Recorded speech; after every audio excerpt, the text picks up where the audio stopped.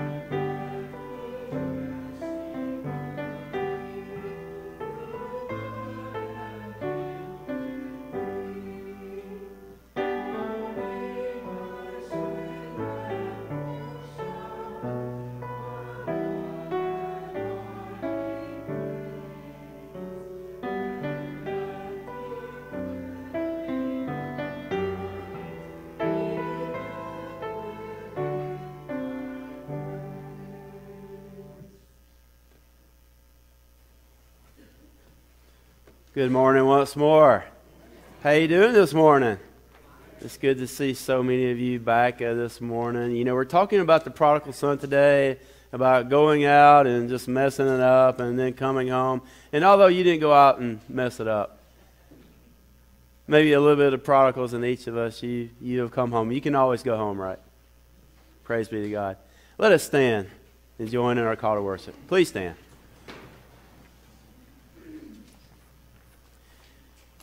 Come, let us celebrate the forgiving, reconciling love of God.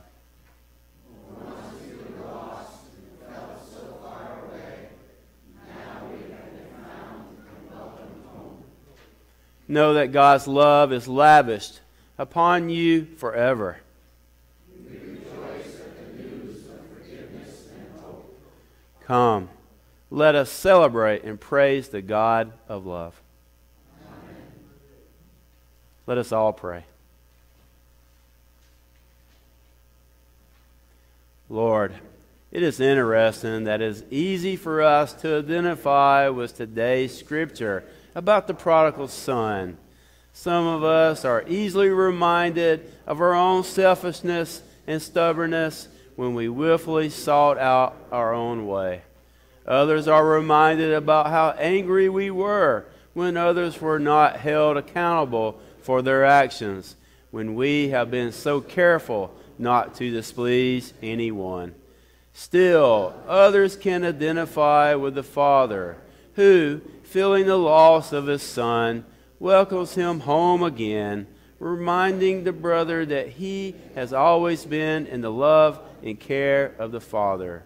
We hear this story, and it is a pleasant memory. But do we really understand what it is about? Do we know that we have also been stubborn and selfish, angry and unforgiving, sorrowful, and caught between two conflicting factions? We are no different from these characters in our own unique way. Yet, in God's infinite love, we also are forgiven and healed. We are called to turn our lives back to God's care, which is always extended to us. Forgive us and heal us, gracious God. Open our hearts and our spirits to truly receive blessings of your healing love. For it is the name of your Son, Jesus Christ, that we pray. Amen.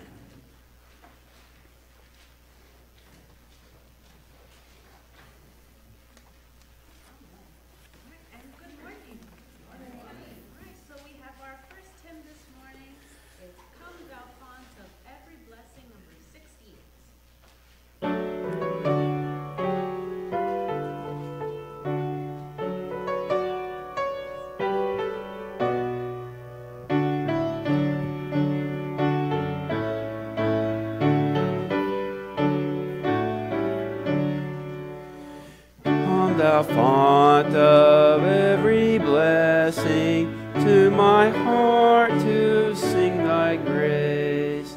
Streams of mercy never ceasing, call for songs of loudest praise. Teach me some out of the sonnet, sung by flaming tongues above. Praise his name, I fixed upon it, name of God's redeeming love. Here I raise to thee an altar, hither by help I've come. I have hope of a good pleasure, safely to a private home. Jesus saw me when a stranger, wandering from the fold of God. He to rescue me from danger, bought me with his precious blood. Oh, to grace how really I come straight to thee. Let thy goodness come feather my wandering heart to thee. In wonder, Lord, I feel it, to leave the God I love.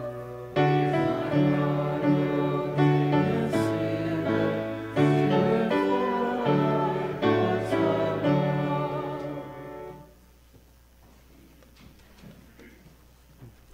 And now, would you join me in the prayer that Jesus taught the disciples? Our Father, who art in heaven, hallowed be thy name.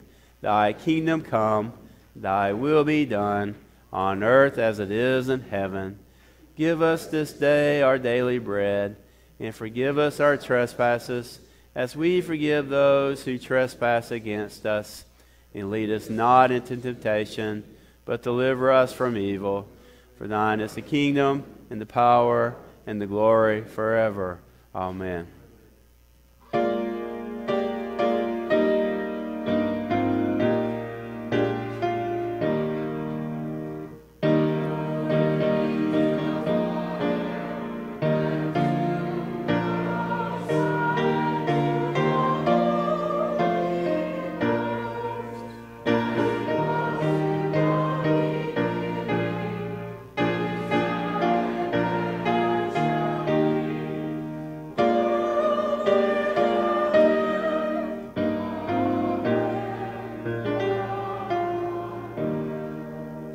You may be seated. Well, to our children out there here and out there on the cloud, good morning to you. But before I get to the moment for children, we're going to have one of the children, one of the young ones that grew up to go to college here. Hannah, she's going to have a scholarship moment for us. Sorry about that.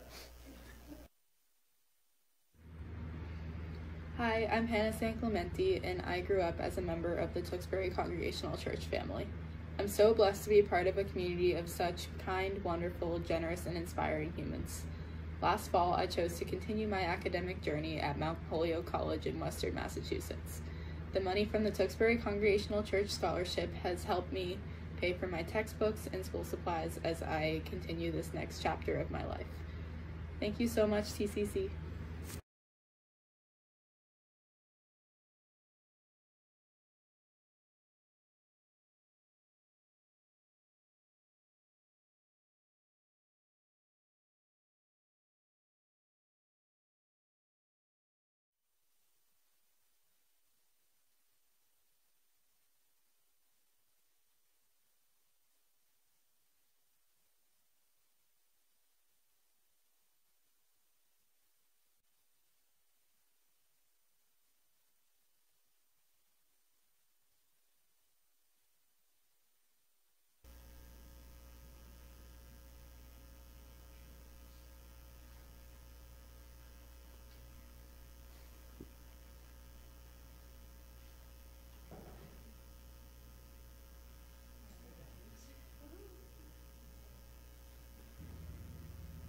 Hi, I'm Hannah San Clemente, and I grew up as a member of the Tewksbury Congregational Church family.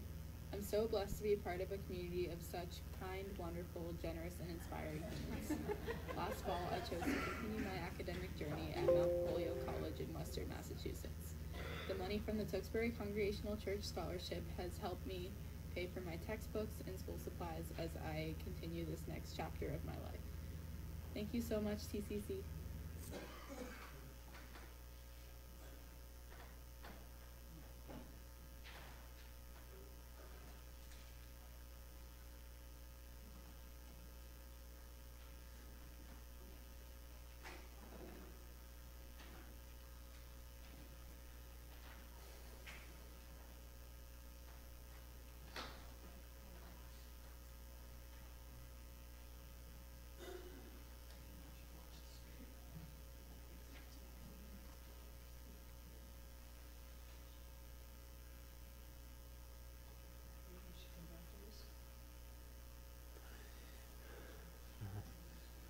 All right, I was about to stand and ask you if anybody knew any jokes. See, we're talking about forgiveness today. Let us forgive technology. Sometimes it doesn't work the way we want it to. God, please forgive technology. Amen. You can always be forgiven, right? How have you felt like you could not be forgiven? You know, when I was a child, sometimes I felt that way. And it was a bad feeling. But I want to tell our children here and out there on the cloud that you can be forgiven. And you can be forgiven by others. And you're always forgiven by God. There is nothing that you can do so wrong not to be forgiven. That's how much God loves us. We're like that prodigal son that we're going to hear about. We're going to hear about this guy that squandered it all. He wanted his land from his father. He wanted all that wealth, and he went out to the world, and he thought it was going to be great, and it just didn't turn out very well. He lost it all. And he was thinking, I could not be forgiven. But he went back to his father, to his dad. Surprisingly, scandalously, he was forgiven. He was forgiven. You know, when Jesus said this story, children, it was written in a culture and day where this made no sense whatsoever. No sense. But often Jesus, what would Jesus do? Flip it. Not a 360 around circle, but a 180. So children, you can always be forgiven. Say forgiven, children of God. Let us pray. Great and wonderful God, we're going to hear a beautiful story about a son that just messes up everything, to be forgiven in the end by his father. We're going to hear from the Apostle Paul, too, about us being a new creation in God. Help our children understand this. Help us to understand it once more, that we can be forgiven. We can forgive others because we are mirroring what Jesus Christ, our Lord and our Savior, has taught us all. So if we ever find ourselves being the prodigal, know that we can always go home. I hope that we always hear Jesus saying, come home. In his name we pray. Amen.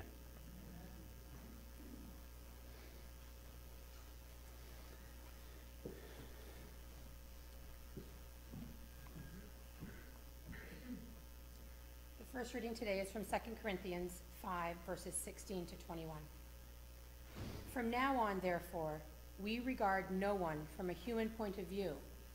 Even though we once knew Christ from a human point of view, we know him no longer in that way. So if anyone is in Christ, there is a new creation. Everything old has passed away. See, everything has become new. All this is from God, who reconciled us to himself through Christ and has given us the ministry of reconciliation. That is, in Christ, God was reconciling the world to himself, not counting their trespasses against them, and entrusting the message of reconciliation to us. So we are ambassadors for Christ. Since God is making his appeal through us, we entreat you on behalf of Christ, be reconciled to God. For our sake he made him to be sin who knew no sin, so that in him we might become righteousness of God. This is the word of God for the people of God.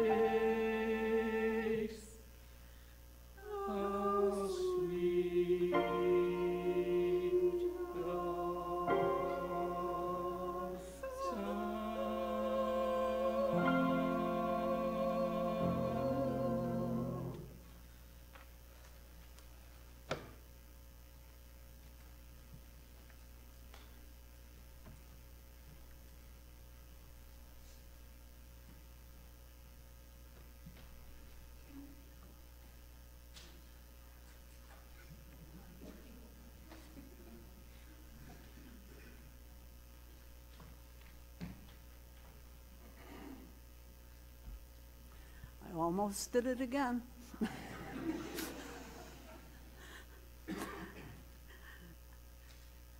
The scripture reading today is from Luke 15, 1-3, and 11b to 32. And I bet you've heard the story before. I have. How incredible is your love, O God. We have been made new in your love and reconciled to you and to each other in peace and joy. Be with us this day as we hear your words of comfort and hope. Guide our lives that we may serve you more fully all the days of our life. Amen. Now all the tax collectors and sinners were coming near to listen to him. And the Pharisees and the scribes were grumbling and saying, "This fellow welcomes sinners and eats with them." So he told this parable. There was a man who had 2 sons. The younger of them said to his father, "Father, give me the share of the property that will belong to me." So he divided his property between them. A few days later, the younger son gathered all he had and traveled to a distant country. And there he squandered his property in dissolute living. When he had spent everything, a severe famine took place throughout that country, and he began to be in need. So he went and hired himself out to one of the citizens of that country, who sent him to his fields to feed the pigs. He would gladly have filled himself with the pods that the pigs were eating, and no one gave him anything. But when he came to himself, he said, How many of my father's hired hands have bread enough and to spare? But here I am dying of hunger. I will get up and go to my father, and I will say to him, Father, I have sinned against heaven and before you. I am no longer worthy to be called your son. Treat me like one of your hired hands." So he set off and went to his father. But while he was still far off, his father saw him and was filled with compassion. He ran and put his arms around him and kissed him. Then the son said to him, "Father, I have sinned against heaven and before you. I am no longer worthy to be called your son." But the father said to his slaves, "Quickly, bring out a robe, the best one, and put it on him. Put a ring on his finger and sandals on his feet. And get the fatted calf and kill it, and let us eat and celebrate. For this son of mine was dead, and he is alive again.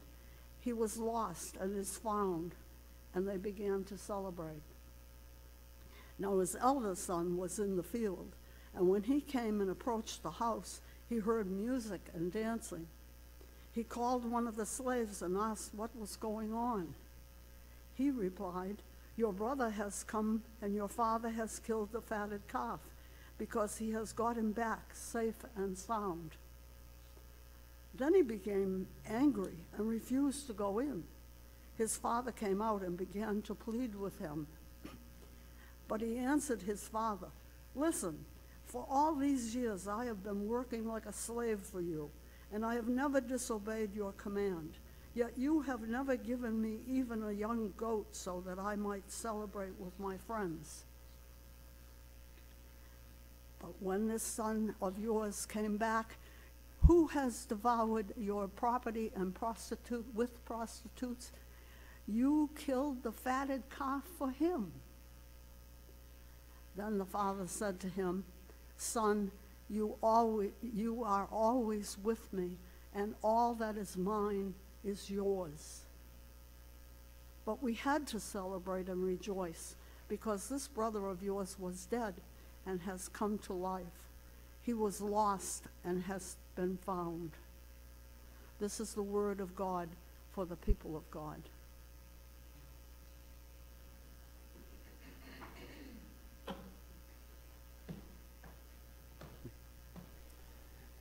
Thank you, Donna, for our second reading today. And boy, it's so good to see so many of you back. It's so good to see all of your face. Isn't it so good to be in the house of the Lord? I know you want to say amen. If there's anything that we have learned these last 2 years, is the word constraints. Limitations to what we can do, this and that. And we have battled in our country and around the world about these constraints. And it hasn't been fun, has it? No. But is it time to come back together? In our disagreements, it's time to come back together. It's time for us Christians to be the church that spreads the grace of God, the good news, the gospel, wherever we are sent. It's time to come back together. It's time to come home to who we really are. Who in here believes that true freedom in life is found as we follow Christ? True freedom. How many of you tried to do it the other way? You thought being free was going out and living how you wanted to live, believing what you wanted to believe, doing this and doing that. And how did that work out for you? I saw some hands back there. All right. Confession is good for the soul. So that's why this story today means so much to us, the prodigal. We've heard it a lot. We need to be reminded of it, that you can come home. That a person can squander it all the things they've been given, to get to this level where they never saw themselves, only to repent. Say repent. Only to repent and to go home. The father never wanted his prodigal son to leave home, but in freedom allowed him to. And he learned it the hard way, and I know we have some hard learners out here.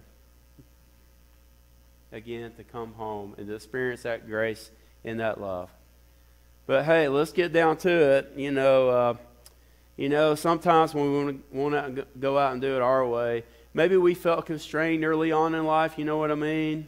We thought life was a little boring, and we wanted to go out and we wanted to live life. We wanted to live life. What's interesting about this story is that we have a son, the youngest son, that wanted to go out there and do that, and the son asked for his inheritance early. This is scandalous. This is scandalous. When Jesus says a lot of these parables, which I love parables. They're scandalous. And could you imagine the people at that time hearing this? And they're like, absolutely, no way this is going to happen. There is no way that the youngest son is going to go to the father and say, hey, give me my inheritance, give me all my land. But what does the father do? Gives him the land. And he goes out to that country to live life to the fullest. I wonder if it was going well early on. All those funds maybe he was given with that land, living life, partying it up. Wow, doesn't that sound fun? Just living life to the fullest. Just doing it his way. And did it work out? Boy, we were just having fun with technology, weren't we? Let's go to plan B.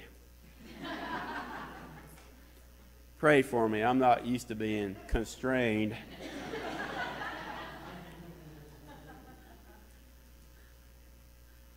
So he went out, and it didn't work out, did it? It reminds me of those stories I hear of college students that went out to experience freedom for the first time. They didn't know what to do with it. Maybe they bounced their checking account. Maybe they did this, maybe they did that. Only to have that come to Jesus meeting with their parents. Because they really wanted to stay at that school. I'm not going to say if that was me or not. But we all get it, don't we? We all get it. Do you relate to this prodigal person that you hear about?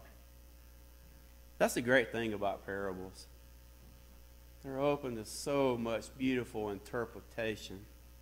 To me, and I've shared this before, the parables is where it begins with me and my faith and my understanding of who God is. This is where it starts with me. So we hear about this young man, the youngest son. He squanders it all.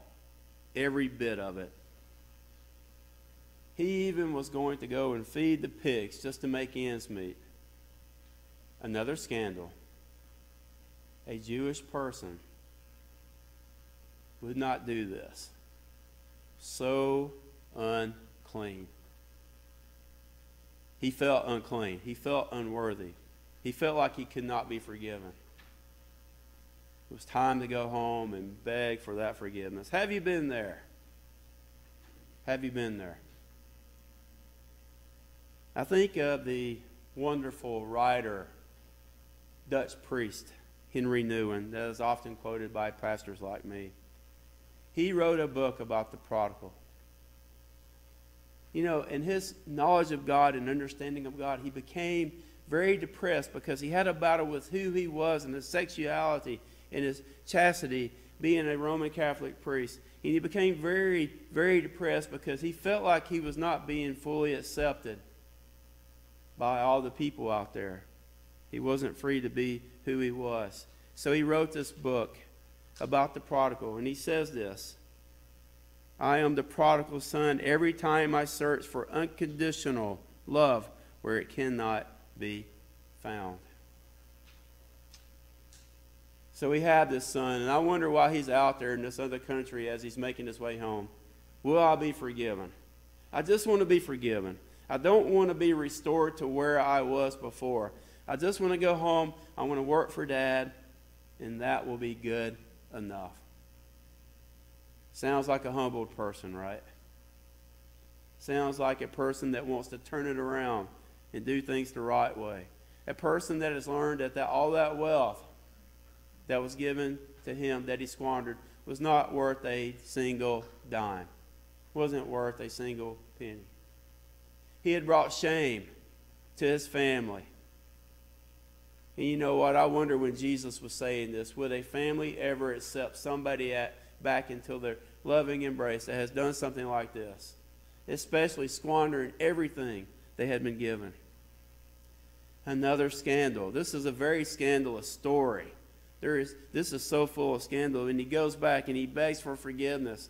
He begs just to be a field hand of his father. I'm going to work for you. And what happens? He's fully restored. His father forgives him.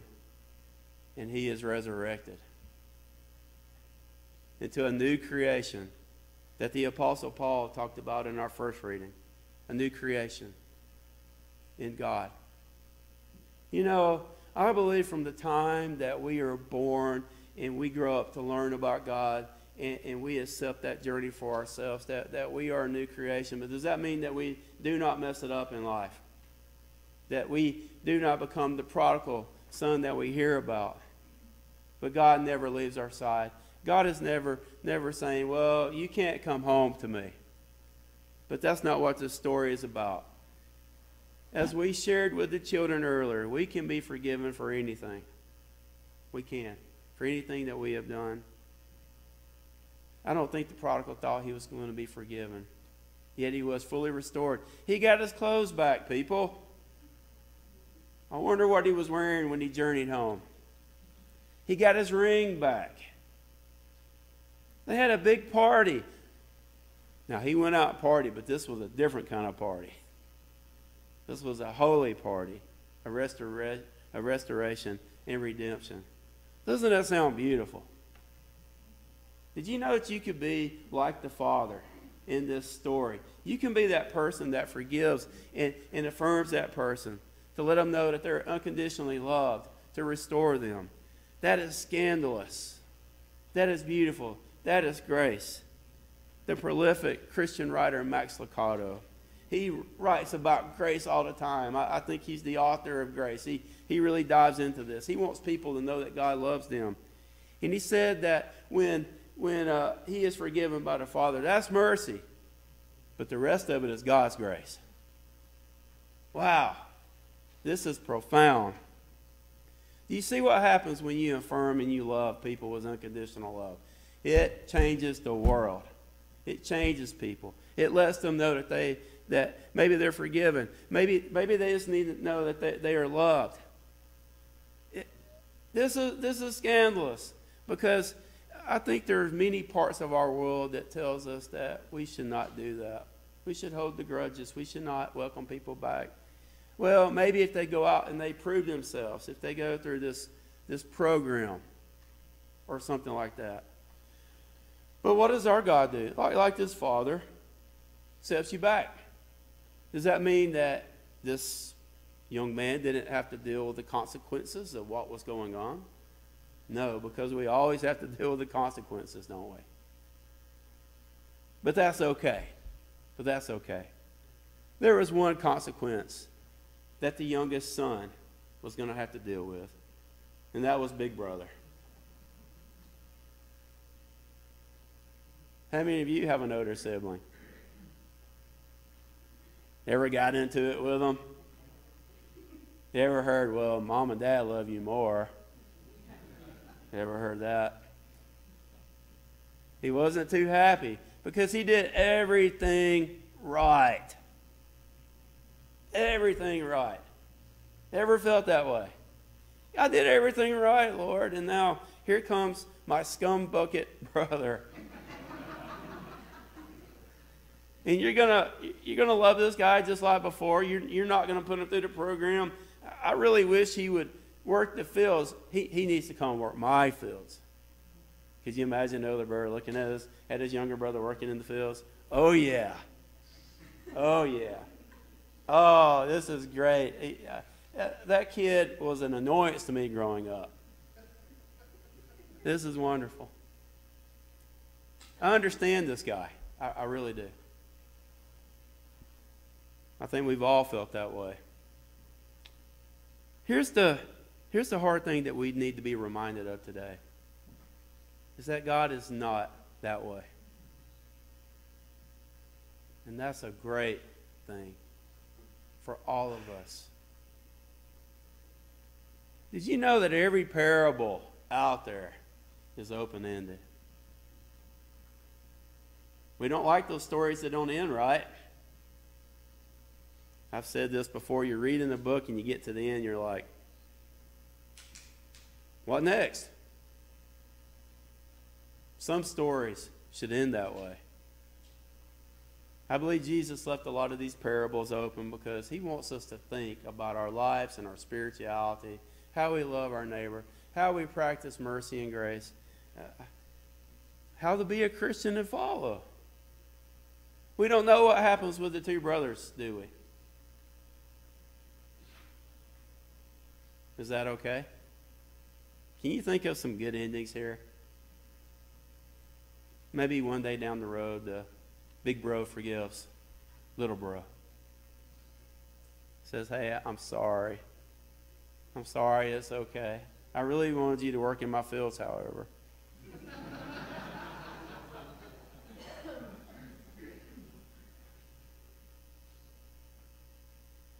Then the father said to him, Son, you are always with me, and all that is mine is yours. But we had to celebrate and rejoice. But we had to, because this brother of yours was dead and has come to life. Come to life. Redemption, resurrection. He was lost and has been found. Let us always celebrate that. Amen. Let us pray. Thank you, God, for this prodigal story that we hear often and we need to be reminded of, because your mercy and grace is sufficient for our lives so we can move on from failures and sins and to be the person you have called us to be. Thank you for this open-ended story that helps us think about our lives, our spirituality, and how we serve you. If we find ourselves in this story, that's okay. Let us apply it to life. Let us practice it. Let it always be a part of our faith and how we know you. In the name of Jesus, we pray. Amen.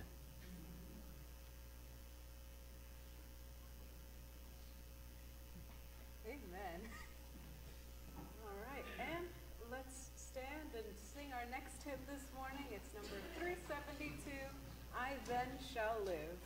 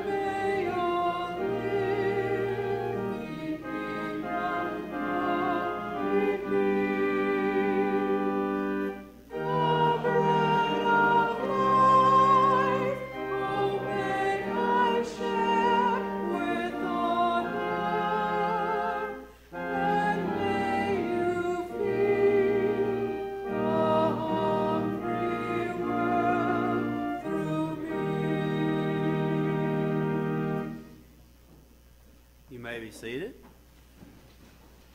Susanna's going to come and lead us in our prayer time. Thank you, Susanna. Before I start the prayer requests, one thing I forgot to announce is that we are starting coffee hour again. So there are snacks and there is extra ice cream from last week downstairs. So please join us. Oh, no ice cream, sorry. Oh, sorry, I thought there was extra ice cream. But there are snacks, so please join us for coffee hour downstairs. Sadness prayers for no ice cream. We'll have the ice cream once everybody signs up for coffee hour. Oh, there you go. We do ask for continued prayers for the people of Ukraine and those that are leaving, and just prayers for the whole situation over there. Also prayers for those affected by the tornadoes in the south this week. I have a celebration. My daughter Pammy had a little boy on Tuesday, so Steve and I are grandparents. Melissa is asking for prayers for her daughter Haley, that she becomes seizure-free, and prayers for her family that are dealing with some difficulties. Sarah C. is asking for prayers for her dad Bob, who is now in hospice care at home. Are there any other prayer requests in the sanctuary? Yes, Matt. Prayers for the life of Alan Wright, and we keep his family, the Wright family, in our thoughts. Yes, prayers for the Wright family and for the memorial service yesterday for Alan, and we just pray for the family. Yes, Robin. There's an indigenous family that has come to my attention that has multiple layers of need. Robin is asking for prayers for a family that has come she knows of that have multiple layers of need, so prayers for that family. Yes, Desma. Prayers for celebration. A friend of mine's husband has pulmonary fibrosis. He got a lung transplant and is doing very well. So a friend of Desma's got a lung transplant and is doing very, very well, and so we have Thanksgiving prayers for that. Any others? Yes, Ashley. So just prayers for my boyfriend's dad, John. He's not in the sling anymore, so it seems like everything's moving good. So Ashley's boyfriend's dad, John, had a big fall and is doing well and is not in a sling anymore, so Thanksgiving for that. Yes, Pam. Prayers for one of Owen's classmates who just found out he was diabetes. So prayers for one of Owen's classmates who just found out he has liver disease, so prayers for that young person and their family. Yes, Christopher. I'm celebrating how full this room is. We are celebrating that there are 75 people in this sanctuary today.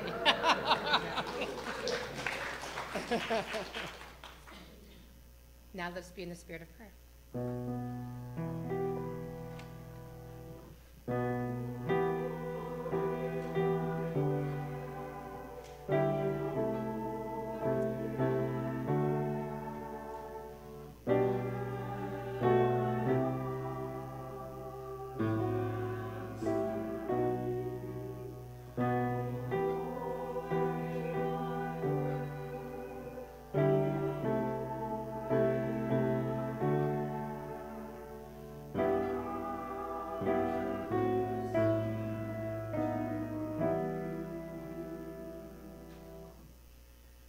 God, we bow down before you today in our prayers to lift up many to you, many that are hurting and need to feel your loving embrace, like you loved the son that came home to the Father's embrace.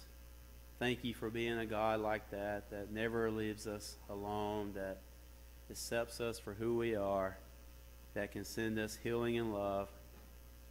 Thank you for being the God that you are. Thank you for being the God that calls us to be the church, to follow your ways, be a light, a beacon to people, especially in great times of need as we have battled through so much. Our prayers we lift up for the people of Ukraine today, for those down in my native South that are recovering from tornadoes once more, for those that are hurting around the world. Help the church to be there to uplift them, to support them, to bring healing wherever it is needed.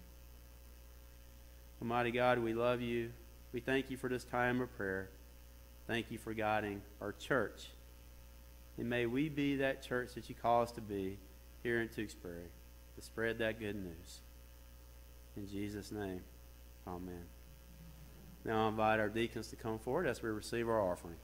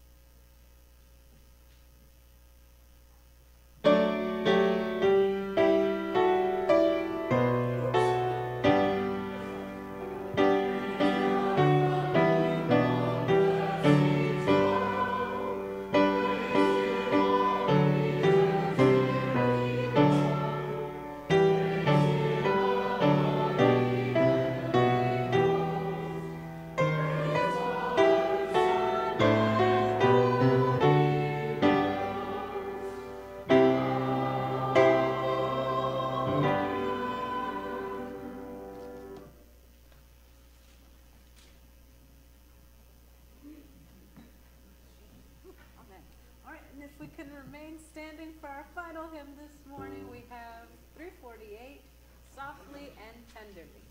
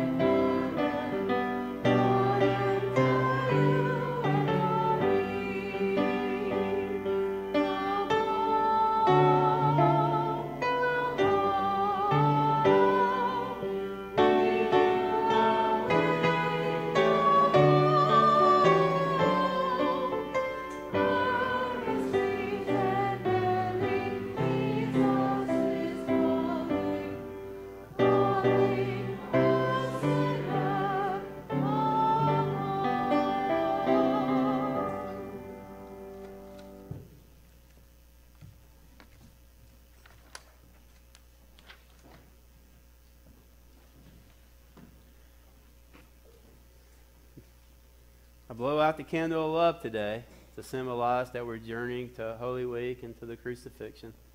But even in our darkness, we learned today that just like the prodigal, God is there to welcome us home, even in the darkest moments. Well, let us go forward. And if you are the youngest son, go home. If you are the father, get ready. Somebody's coming home. And if you're the older brother today, that's okay. I think you'll work it out in the long run.